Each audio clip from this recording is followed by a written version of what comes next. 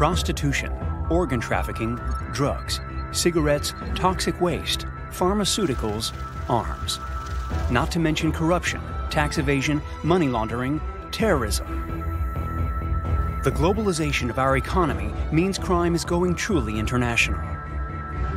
And the digital revolution has brought us cybercrime. There's only one international organization that brings together police from 5 continents. It's called Interpol, and its task is to lead the battle against all these forms of criminality. In 1914, the first International Criminal Police Congress was held in Monaco.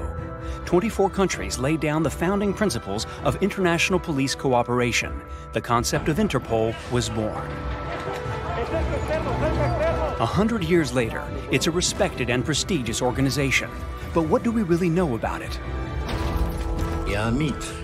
Interpol has its own myth, and that's quite useful. I never destroy a good myth. In reality, there isn't such a thing as an Interpol detective dashing over rooftops and arresting people a la Tom Cruise.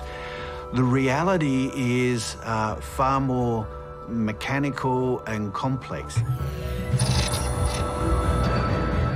Interpol has a mission, although it's not much like the myth.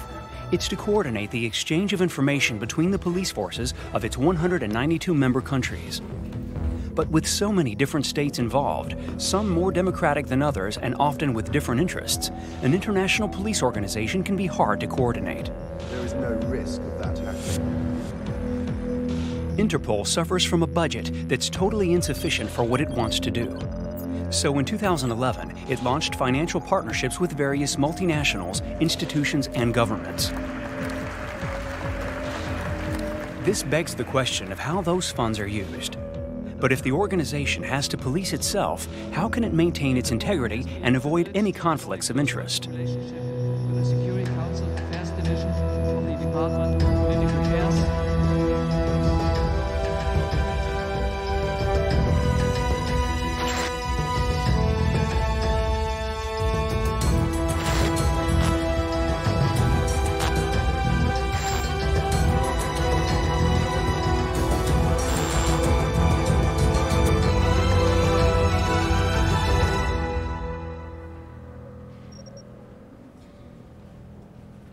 Mrs. Ward.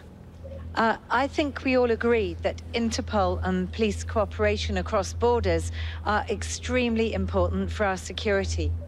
However, when the Interpol system is abused by undemocratic regimes to silence and persecute legitimate voices and human rights defenders, we must all be deeply concerned. Interpol cannot be a state within a state. There has to be some monitoring. Whatever it does, it has to respect fundamental freedoms and personal data. If there are abuses of Interpol's system, it is for Interpol to put in place the necessary measures to prevent such abuse of its procedures. Deviation, manipulation, abuse. The European Parliament has taken up the debate on the red notices, alerts issued by Interpol following the recent questioning of Doğan Akanlı, a German writer of Turkish origin arrested by the Spanish police in August 2017. His arrest resulted from an Interpol red notice requested by Ankara. Doğan Akanlı is known mainly for his views on the Armenian genocide and the issue of Kurdish rights.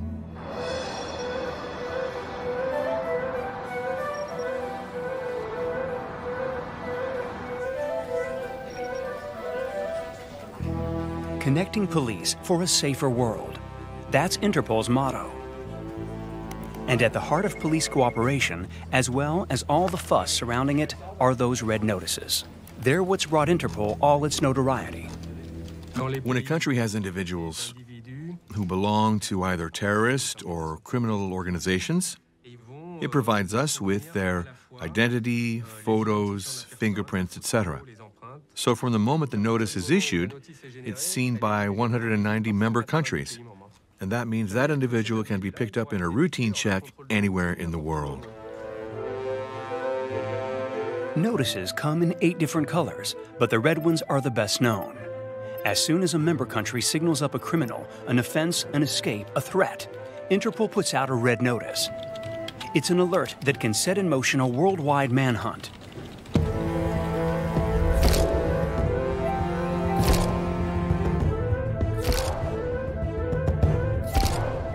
Red notices are a tried and tested tool, but there are 5 times more of them going out now than there were 10 years ago. 2,343 in 2005 compared to 12,787 in 2016. Is this something we should be worried about? Last year, we put out about 10,000 requests, red notices, wanted notices. 1 to 2% of them were contested. 1 to 2%. That represents tens, hundreds even, of arrest warrants. Although Article 3 of Interpol's Constitution, referred to as the Neutrality Clause, stipulates it is strictly forbidden for the organization to undertake any intervention or activities of a political, military, religious, or racial character.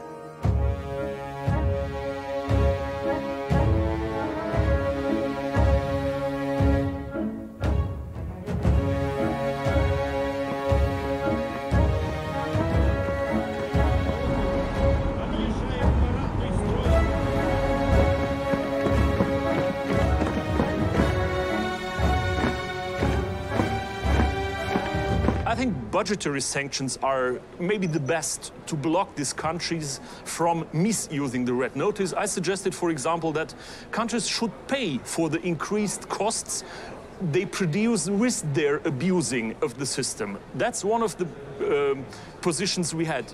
Interpol must increase the number of personnel, the number of staff, to make more serious investigations on all these issues. sanctioning the misusers could well be a solution. Interpol's financial problems are a well-known fact. It may well be the second largest international organization after the United Nations, but its budget doesn't at all match its renown. The combined contributions of all 192 member countries come to hardly more than 50 million euros. By comparison, the FBI's budget is more than 7 billion. That's 60 times more than Interpol's budget. So right now, Interpol's in a budget deficit. We've reduced our operating budget, we've reduced our travel budget, and we've frozen new hires, essentially. Since I've joined, we've hired 3 people. So it's been pretty tough. And that's been a big change because I don't think Interpol has ever had to operate in a reduced budget environment ever before in its history. So it's up to Jürgen Stock, Interpol Secretary General elected in late 2014, to enforce the new regime of austerity. It's quite a challenge to take on an institution whose predecessor dreamt of an omnipresent, inescapable, and indispensable organization with a budget to match. Gaining your trust, the trust of my staff, and acting in the best interest of the organization have been my #1 priority as your Secretary General. Ronald Noble spent 14 years at the head of Interpol. He arrived at Lyon in France in late 2000 and would turn the place upside down. Would be devoted. And the great upheaval began on September the 11th, 2001.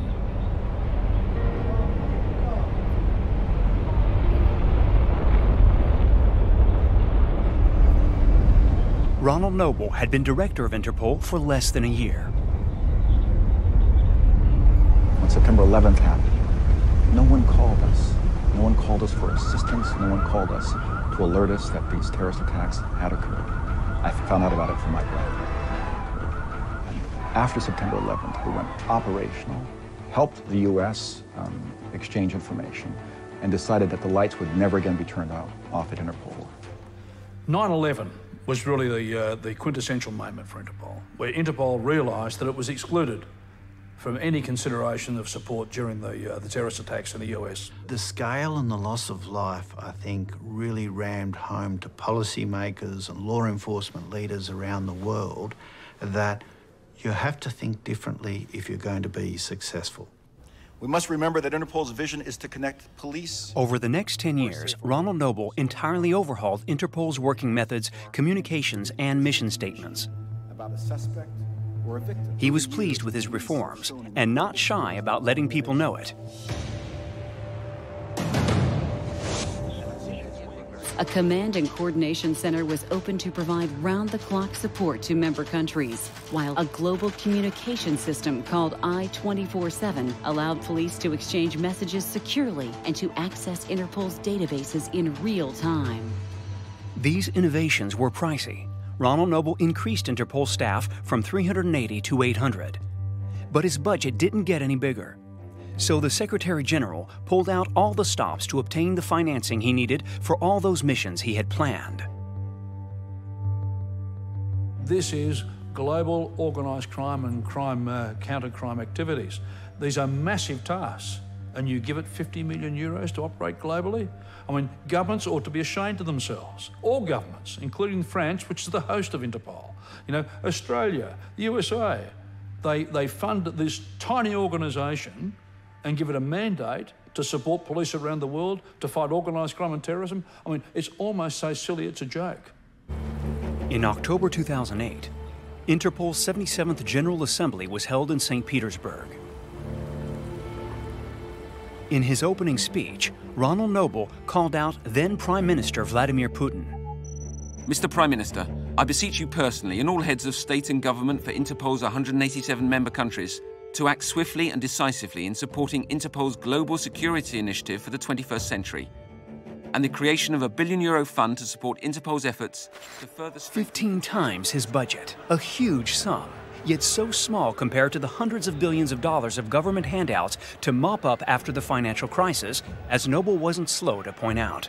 In other words, I urge that the global struggle against terrorism and serious international crime be approached with the same passion and scope of commitment as nations around the world are demonstrating in solving the economic crisis currently confronting us.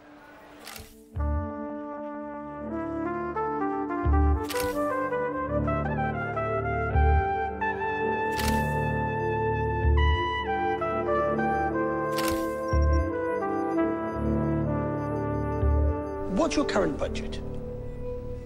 70 million euros. Oh dear. It's not a lot, is it? You said to me, you remember? $1 billion. You said I got in trouble for it. Are you prepared to say now you still want $1 billion? I still want $1 billion. And I still believe it should be $1 billion. And I believe it's easy to defend. Who's stopping you getting $1 billion? Our member countries are prepared to spend billions and tens of billions and hundreds of billions of dollars in war and other ways to try to make the world safer and not spend a fraction of that to try to prevent crime. And if it seemed obvious that only international cooperation could stand up to an international threat, then why were the member countries, or at least the richest among them, not more inclined to finance Interpol? They are the ones. The challenge we face is that those member dues, the 52 million, is largely comes from the police force's own budgets. These normally do not come from the governments per se, but out of the police force's statutory budgets. Around the world, police forces, a lot of them have faced big cuts in recent years. Global austerity has meant there's just not as much money to go around. That's the reality.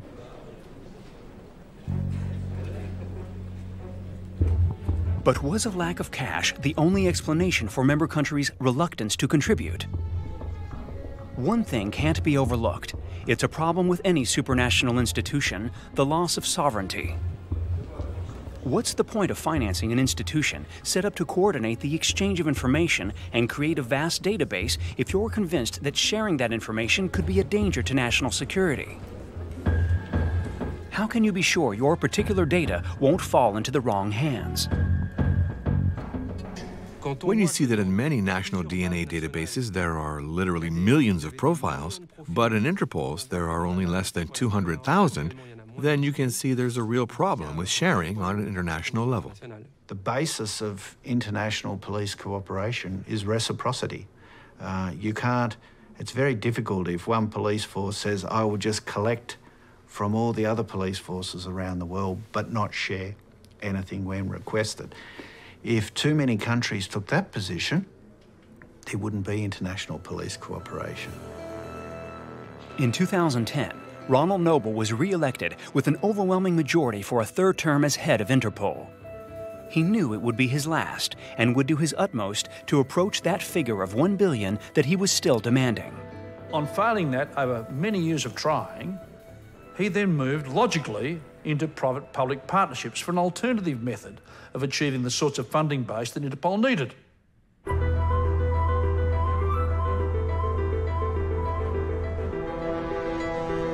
Public-private partnerships, or PPPs, were all the rage, a solution that was being strongly encouraged by both the World Bank and the European Investment Bank. Between 2010 and 2015, while member countries' contributions only increased by 6.5%, private investment was climbing to dizzying heights, by as much as 750% in fact.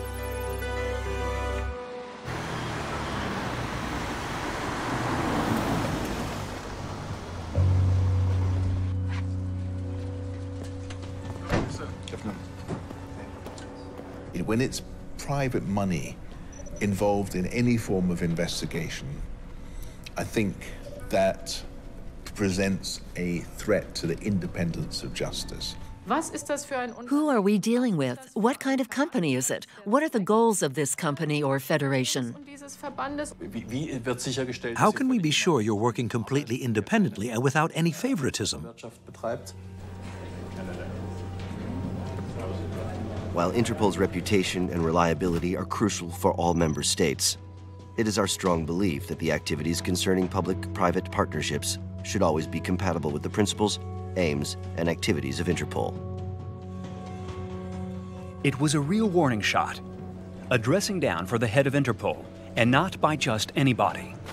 The letter bore the signatures of quite a few European police chiefs: Germany, Holland, Austria, Belgium, Denmark, Finland, Luxembourg, Norway, Sweden. Since June 2012, everyone had been worried about conflicts of interest and even about interference with some of Interpol's mission partners. From Germany's point of view, the private sector has always been a particularly sensitive point. You have to really make sure it's not the money that's choosing the projects, but rather the projects that determine what funds are needed. This distrust had begun a year earlier with the first partnership.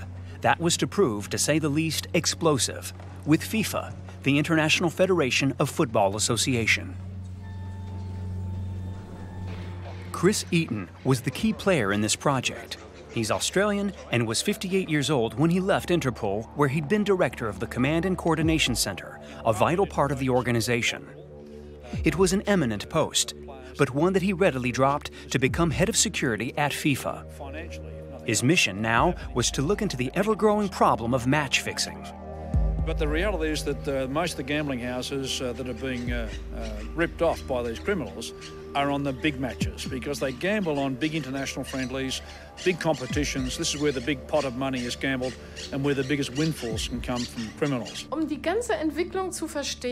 To understand how it all happened, you have to go back to 2010, 2011, to the time when what they call match fixing was starting to become a major problem. If fans couldn't be sure anymore if it was a real match, football lost all its meaning. No one would go to the stadiums anymore, and that's why everyone suddenly wanted to sort this problem out. Especially FIFA, who got their main revenues from TV broadcasting rights. And match fixing leads to less supporters at the games, less TV viewers, so less broadcasting rights. Let's not forget the turnover. From the World Cup games alone, almost €1 billion for the 2010 South Africa World Cup, more than €3 billion for Brazil 2014. I then negotiated with Ron Noble and with Jerome Velk to have FIFA invest in Interpol, because it was clear to me that it needed the police input to make the anti-match fixing effort more effective. You met Ron Noble? No. On the 9th of May 2011, Chris Eaton welcomed Ronald Noble at FIFA headquarters to celebrate the marriage of the International Criminal Police Organization and the International Federation of the most popular sport in the world, with a dowry of €20 million over 10 years.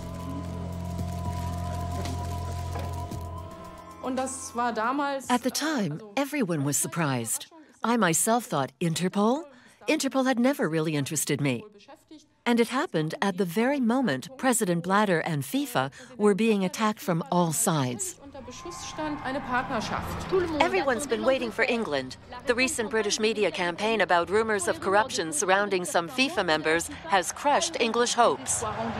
This matter, and many others besides, hit the news 6 months before the partnership was signed and wasn't raised by either a police force or an intelligence agency. And the jackpot goes to? Is Qatar. It's the big surprise of the day, although the Qataris' bid wasn't the worst rated of the lot. How could the International Criminal Police Organization sign up to a partnership with an institution that was already under so much suspicion? How could they claim not to know? That's something I could never understand. It didn't seem possible that I knew more than Noble himself. It was ridiculous. He must have known. And the agreement will now be signed by the FIFA president and the Secretary General of Interpol. The signing was just 3 weeks before the 61st FIFA Congress. Sepp Blatter was seeking a 4th term as president of the International Federation. And of course, appearing in public with the Secretary General of Interpol at that particular moment was a gift from the gods. He's there, and he's staying. Today, Sepp Blatter was re-elected president of FIFA despite objections from England that were squashed at the last moment, suspicions of corruption surrounding the hosting of the 2022 World Cup, and divisions within the institution itself. So Sepp Blatter was re-elected. Over the following months and years, the stories of scandals at FIFA were to snowball. But we'll come to that.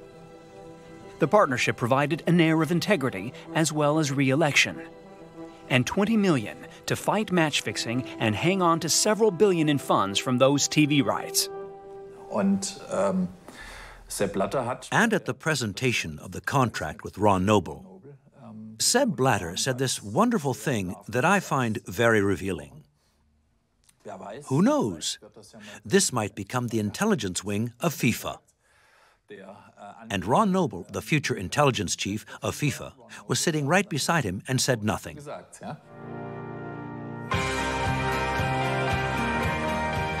Intrigue, doubts, speculation. But the question remained, how could a private partnership simply invest millions for no return? When, for example, Philip Morris International invested $15 million in the fight against cigarette smuggling, did the world's leading tobacco manufacturer have other interests in mind apart from stopping the trafficking that was damaging its profits, and which it had already been speaking out against? Tobacco traffickers are the 3rd largest global cigarette suppliers, trading around 600 billion illegal cigarettes every year. This means that legal manufacturers and retailers are losing sales, while governments and taxpayers are being robbed $40 to $50 billion annually. Money that could be funding important public services and helping local communities. By working together, the legal industry, law enforcement, governments, and civil society, we can stop the illegal cigarette trade. Together, we can stop illegal cigarettes. A very convincing pitch from Philip Morris. Everything society could achieve, all the good things our kids could have, if it wasn't for cigarette smuggling. So why then did the World Health Organization see red when this partnership was announced, to the point of refusing Interpol observer status at their conference on tobacco control? Over the course of the last 15 years, the tobacco industry has managed to convince governments around the world, international agencies like Interpol, even OLAF potentially, that rather than being this pariah supplier of an illicit product, actually it's a victim of the illicit tobacco trade and part of the solution. But nothing could be further from the truth. How could Interpol and its Secretary General have signed an agreement with Philip Morris, knowing that going back to 1989, there are 80 million documents that testify to all the misdeeds of the tobacco industry? They show that the industry hasn't respected the law and that it has knowingly collaborated with criminal organizations. We think that's a big question.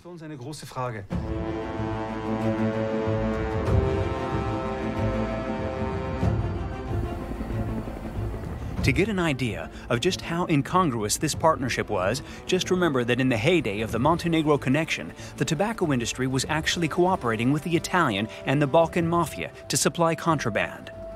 So much so that in 2004, Philip Morris International agreed to pay $1.25 billion to the European community to avoid being taken to court.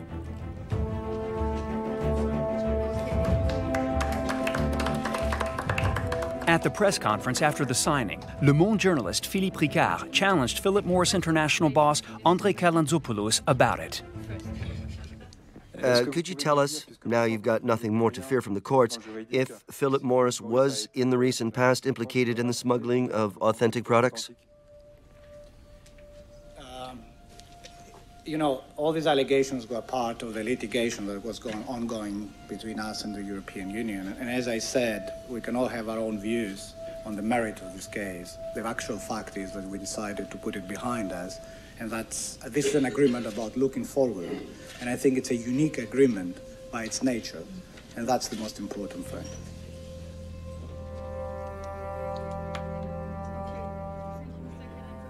But what was in it for manufacturers who supplied the contraband trade with their own products? First of all, cigarettes that are smuggled are way, way cheaper because they have no taxes on them. The cheaper they are, the more they sell, and in particular, the more they sell to young people. And the tobacco industry's documents also make clear that they understand that it's really important to have cheap cigarettes available for young people because otherwise they wouldn't take up this deadly habit.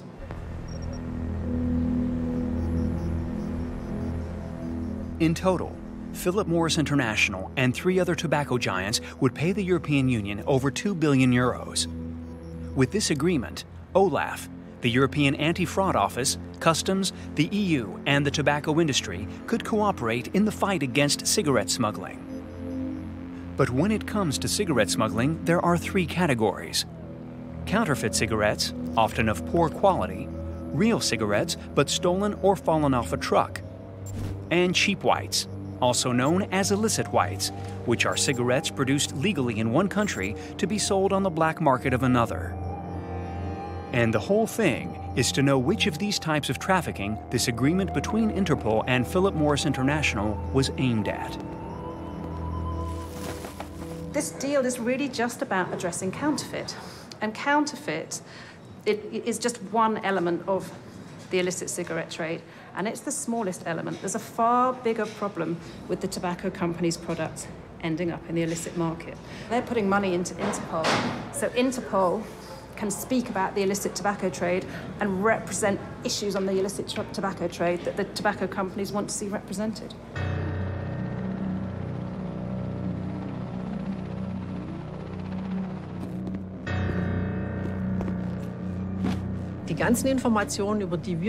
All the information we have concerning the trafficking comes entirely and directly from the tobacco industry. This, of course, makes the matter more complicated.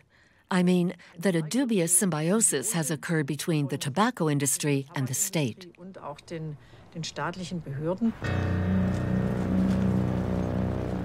The tobacco companies had taken control of the fight against cigarette smuggling, that illegal trade that was hurting their profits and that they had, economically, every interest in combating.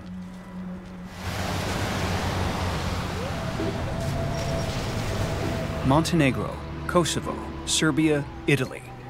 Today, the trafficking continues. And it's because of this passive cooperation that Interpol was refused the status of passive observer of HWO's Anti-Tobacco Convention.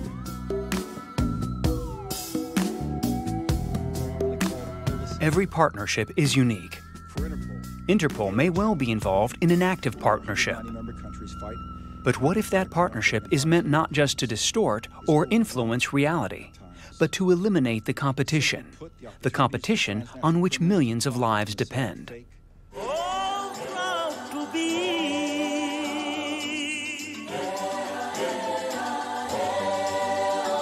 Hey, my brothers and sisters, we have a big problem here. It's time for you to kick the habits about bad medicines as deadly weapons. that are killing off our citizens, killing off our women and men. This awareness video is part of Interpol's campaign against counterfeit drugs and to polish the Interpol myth. I say now the investigation has begun. Interpol has them under observation. Sanofi, France's leading pharmaceutical company, announced these figures. 1 out of 10 medicines sold in the world was counterfeit. It was world's most lucrative business, well ahead of either prostitution or marijuana. In 2014, counterfeit medicine represented a $200 billion market. Reason enough to fight back against this organized crime. Fake medicines can be completely ineffective, or even very dangerous. Who could possibly object to a collaboration that aimed to eradicate a trade responsible for hundreds of thousands of deaths a year? It's a pretty complex struggle. Interpol's attitude has been to discredit some medicines. They use arguments that are completely false. Because, from a health point of view, all we need is for a medicine to work. At the root of this confrontation were patents that granted companies a 20-year monopoly and all the profits, only, however, in the country where the patents were registered and recognized. Elsewhere, anyone could completely legally manufacture, sell, or consume their generics. Generic medicines are legally authorized medicines, and they save lives because they're the same product as the original medicine. Fake medicines, though, are unregulated, and there's no guarantee they contain the correct dosage of their active substance. And that's if they're not actually poisonous. While generic medicines are supervised, and they save lives. All the same, from the point of view of the pharmaceutical labs, generics are the competition, and they'd like to get rid of them if they could. On November 10, 2011, Ronald Noble was in Madrid. The press weren't informed of his visit, which seems strange for this veteran media operator. He was meeting there in Madrid with members of the Dalder Group. This organization brought together no less than 29 of the world's biggest pharmaceutical companies. And the head of Interpol ended his speech with these words. Interpol understands the sensitivity of your struggle against the threat posed by the global trafficking of counterfeit pharmaceutical products. The organization I have the honor to lead is capable of leveraging your resources to develop a multi-pronged strategy that will protect both your corporate interests and the security of millions around the world. And that's where Interpol's mission gets a little fuzzy. Do protecting the security of millions of people and protecting the interests of the pharmaceutical industry really go together? Does Interpol make the distinction between counterfeit drugs and generic drugs? Is it fighting counterfeiting in order to save lives or to protect the financial interests of big pharma at the risk of depriving a whole section of the population of medicines? This patent war would come to a head in India.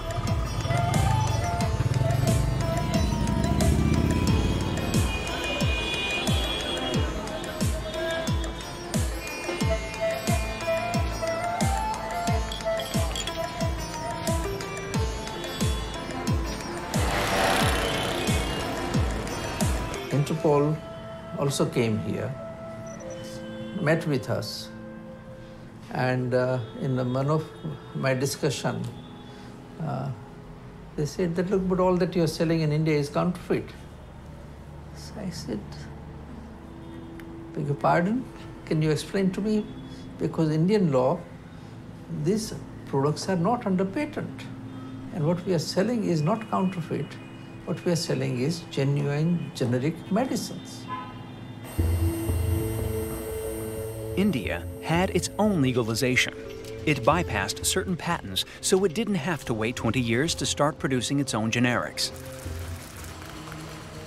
The medicines produced in India were among the cheapest in the world, and it was one of the rare countries with all the facilities necessary to manufacture large quantities of high-quality generic medicines.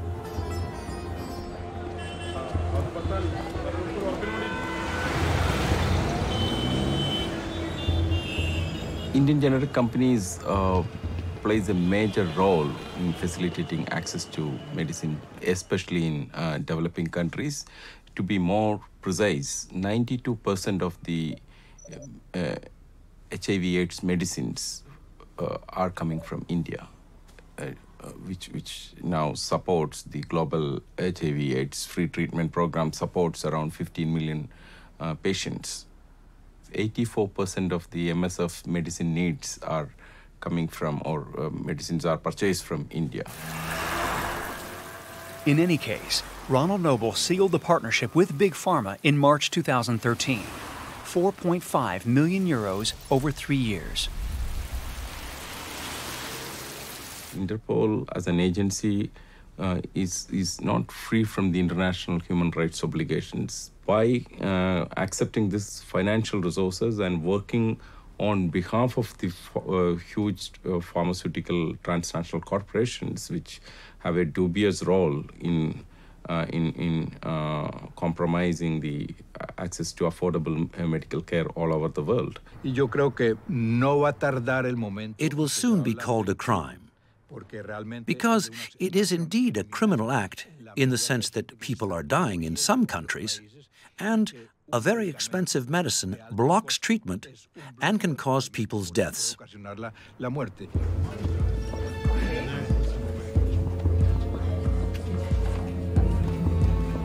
People are self-medicating, still buying those products. How about cardiovascular?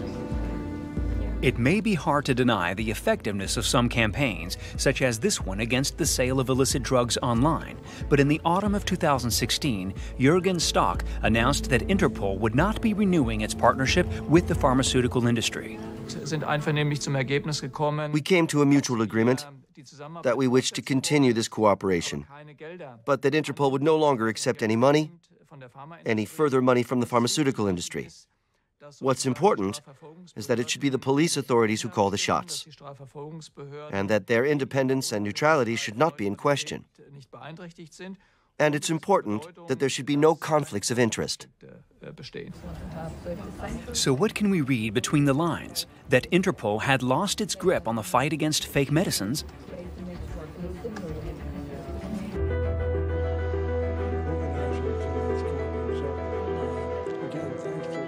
Secret discussions between big pharma companies nowadays are all about extending the lives of their patents. Each additional year brings in billions. When it comes to lobbying, Philip Morris seems to have met its match.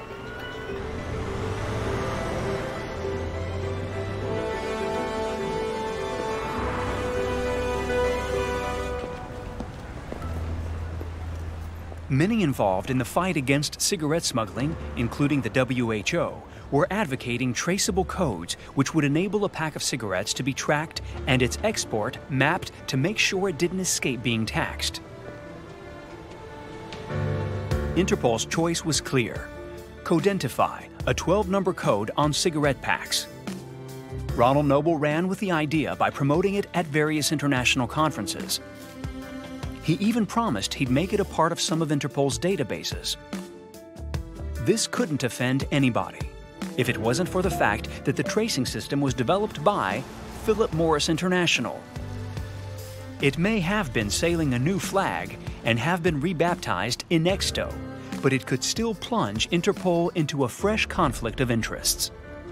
It puts the tobacco industry, which has been massively involved in cigarette smuggling, in control of a system that seeks to provide a solution to cigarette smuggling. And here's what the WHO had to say about Codentify. Imagine you're a farmer and that your chickens are disappearing.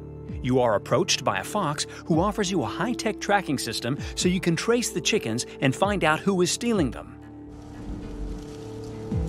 In 2016, Philip Morris sold legally 813 billion cigarettes, representing revenues of 71 billion euros. $15 million over 3 years, or $5 million a year.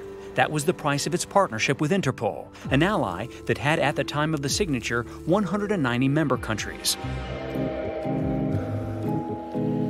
Ronald Noble has always denied lobbying.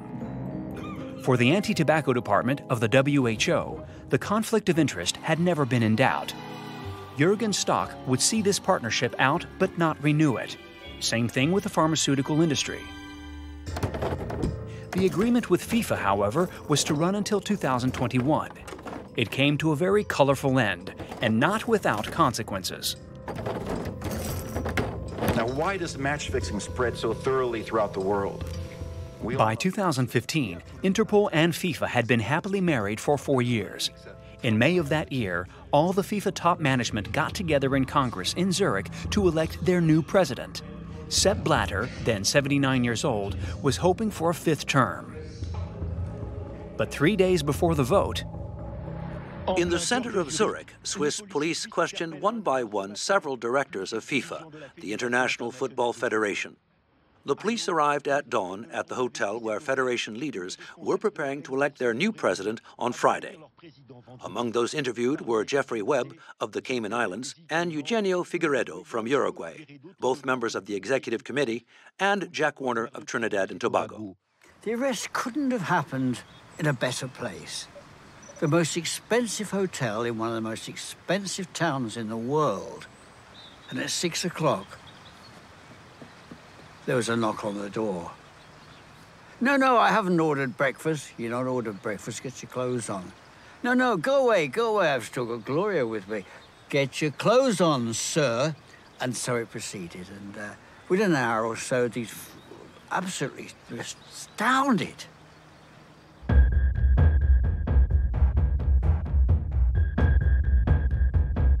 FIFA were misled by the deal with the Interpol because they thought there would be no attention given to their crime and they could go on committing them. What I knew and what they didn't know was that the FBI were long by the time stuck into FIFA, just doing the donkey work, the shovel work, document after document. Was Interpol behind these arrests? The answer is an unambiguous no. The interrogations were the fruit of a bilateral exchange between the Swiss police and the American FBI. But here's the irony of it. Interpol has just issued 6 arrest warrants for other members of FIFA. Clearly, the organisation was put in a position where we were handling red notices for some of the executives and former executives of who we had a partnership agreement with. And even if you're short of money, that's no excuse for acting stupidly. And if you ask me, an association with FIFA was stupid. It's a little complicated, but it's true some countries were very reticent at the start. As for me, well, I'm French, and it's true that we don't really lead the field when it comes to public-private partnerships. We're learning, but we're still a bit doubtful. That's just how we are in France. Germany, too. It's no problem for you English and Americans, though. So we tend to say, okay, but what about this and what about that, until we end up saying, that's enough. We've seen enough to know we have to stop this right here because it may well be putting the organization's reputation at risk.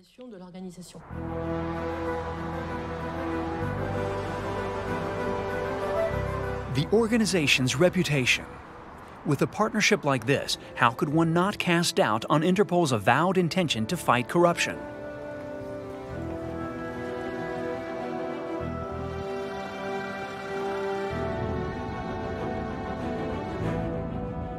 In September 2015, 4 months after putting an end to the partnership with FIFA, Jürgen Stock, for the first time, set up an ethics committee. We brought in an external advisory service with experts from the police, from other international organizations, as well as scientists and people from Transparency International, who all helped us to write the rule book. Once I'd taken my post here in Lyon, we decided we wouldn't accept any money from the alcohol industry, the sex industry, the tobacco industry, or the arms industry.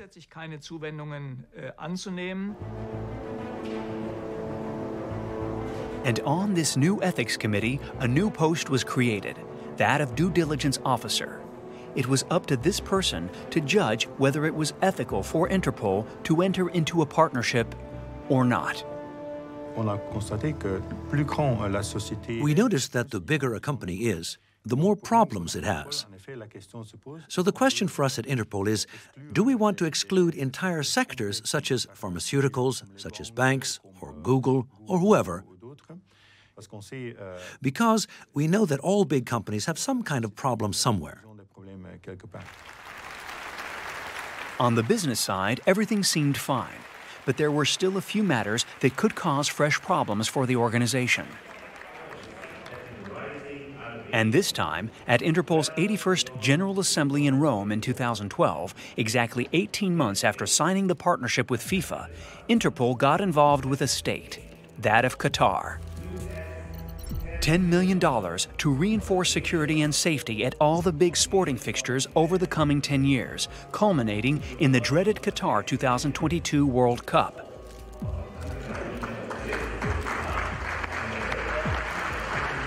They'd ended the partnership with FIFA, so why were they now taking on Qatar? Had the Interpol Ethics Committee looked into it? First of all, it is important to point out that I carry out assessments on money that comes from the private sector. If it's from Qatar, it's public. So you make no inquiries? No. Even if there's suspected corruption? I do not perform due diligence on member states or governments. No inquiry into member states with whom Interpol signs partnerships and initiatives that could raise a few eyebrows. At a time when the whole of Europe was coming down on tax evasion, Ronald Noble, in 2013, created a foundation in Geneva. Interpol's Foundation for a Safer World. Its aim to raise funds for the organization. And for that, you can't beat a prestigious administrative council. He had such figures as Sheikh Mansour, Deputy Prime Minister of the United Arab Emirates, Khan Sang-wong, former Deputy Prime Minister of Singapore, Elias Moore, a Lebanese former minister, Carlos Ghosn, Renault Nissan CEO, and Prince Albert II of Monaco himself.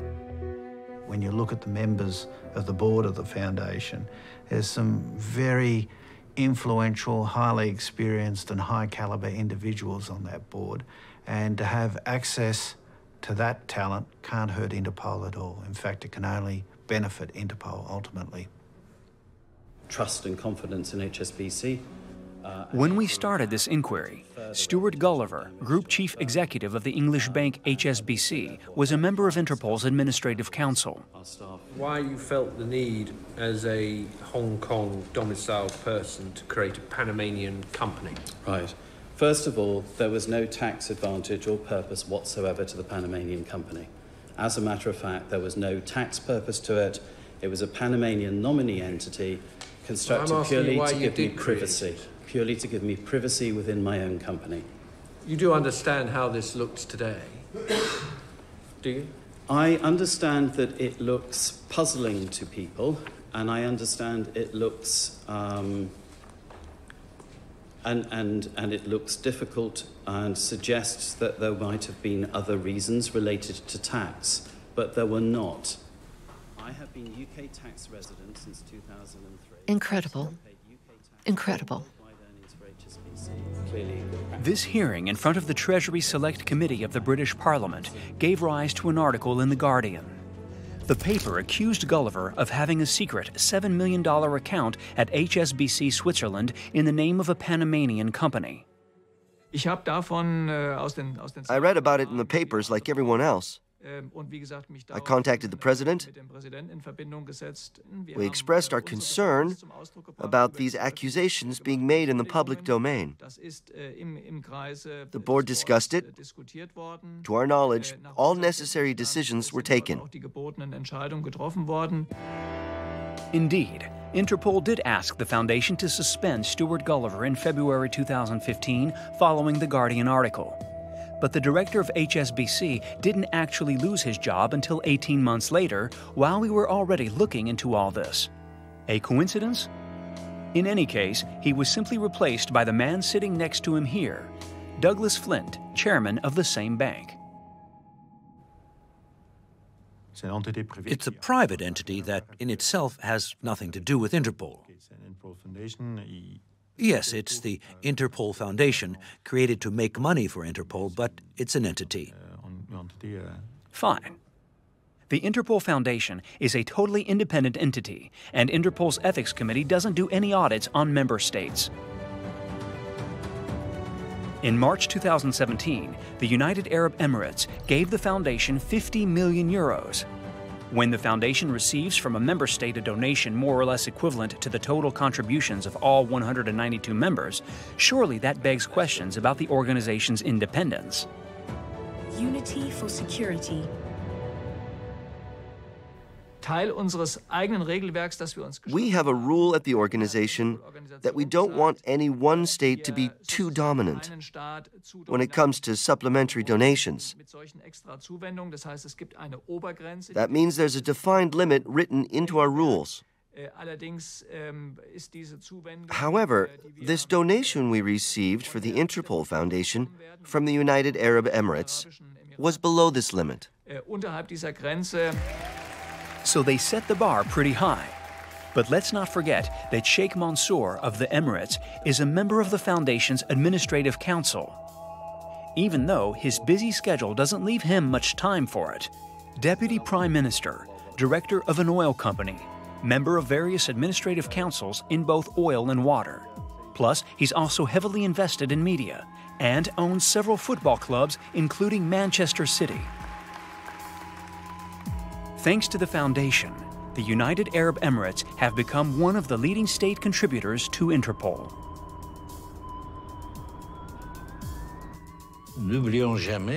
Never forget that an international organization is made up of its member countries. And if it doesn't work, it's the fault of those members.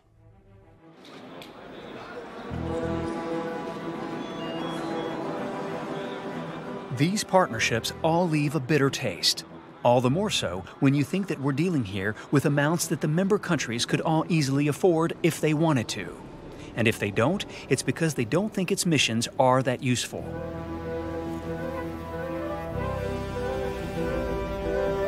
What can we do so that multinationals, who regularly avoid both the taxman and the courts and continue to bleed us all dry, be made to finance our own institutions instead?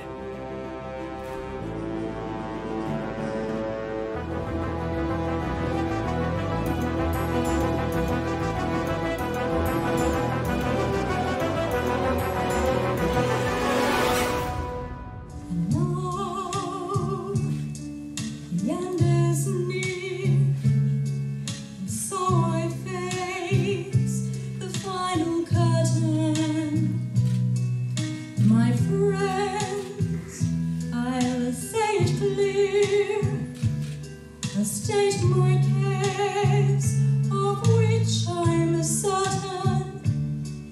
I believe